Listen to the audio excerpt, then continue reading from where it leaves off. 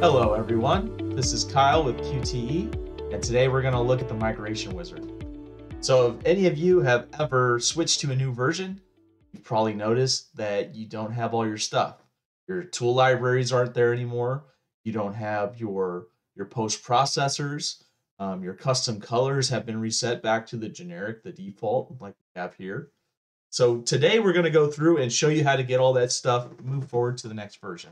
So right now I'm going to flip over.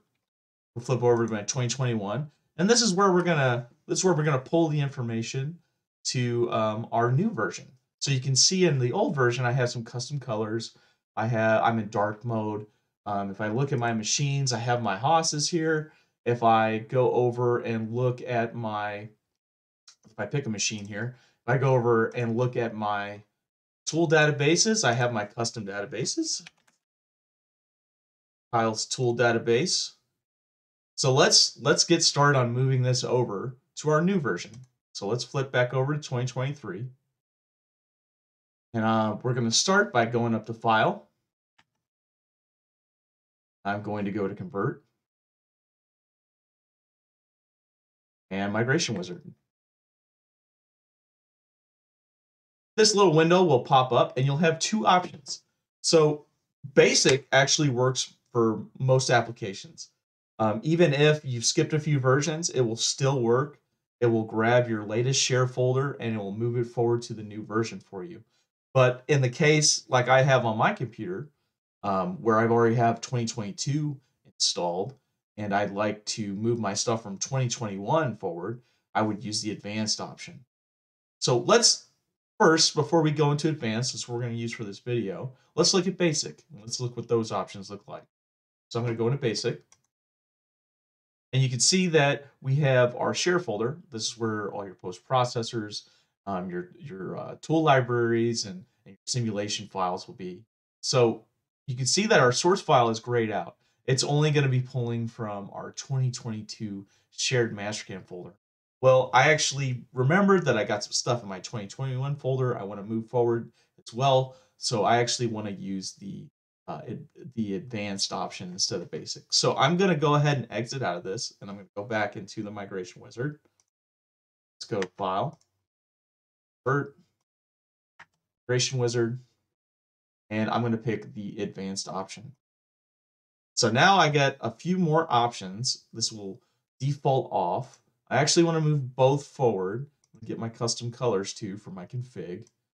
So let's go in and actually I'm going to change my source file because remember we want to get all the stuff from our 2021 move forward from here. So let's go ahead and change the location here.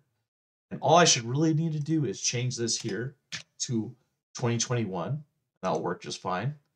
Do the same here. Or we can browse. So I can hit browse. I can go in here and I can pick that folder. We'll do the same here. Instead of 2022, I'll do 2021. And then this is set. So let's go ahead and hit next. And on this next page, we can actually pick what we want to move forward. So you don't actually have to move everything forward. So we can pick post files, wire, power libraries, anything we want. So I'm going to just pull everything for this example, and we'll go ahead and hit next. These are all the different versions that it can move forward. So everything, even if we had something from 2020 in our 2021 folder, it would still move it to the newest version for us. Hit next, and then we have a summary page, and then I'm going to hit finish. Now this little dialog box will pop up, and this is just kind of a progress bar of what it's moving over. This will take 5 to 15 minutes, depending how much you have in this folder. So I'm going to go ahead and skip forward in the video and come back after this has already moved everything for us. Okay, and we are back. The Migration Wizard has finished, and it's asking us if we want to see our results. You can hit yes if you'd like, but all it does, I'll show you here. All it does is show you the log, the event log. So I'm going to go ahead and close that, and you'll see everything is starting to snap into place. My managers are back where I had them in 2021, it switched it to dark mode, and my custom background is also there. So let's take a look at some of the more important things. Let's go into our machine group, our machine tab, and let's take a look. I don't know why these sometimes pop up like this. These aren't actually there. I'm just gonna go ahead and remove these, and I'll go back in there. Now we can see that our HOS, our generic HOS 4th axis machines are in there. I'm gonna go ahead and add these. Perfect. Got those now. I'm gonna check to see if my custom database made it forward. My tool manager, and let's see if Kyle's tool database is here. There's my tool database, perfect. My custom tools move forward. And let's make sure that this posts. Most important thing. Make sure we can bring our programs out to the machine on our new version of Mastercam. Simple contour path there. Go ahead and post.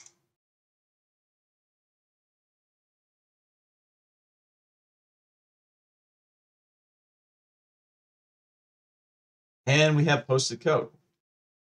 So that's about all we have for today on our Migration Wizard. If you have any questions for us, you can always email us at support@qtemfg.com. That was support@qtemfg.com. We're here to help. We actually love toolpath questions and questions like this. So please send those in if you have any questions, and have a great day.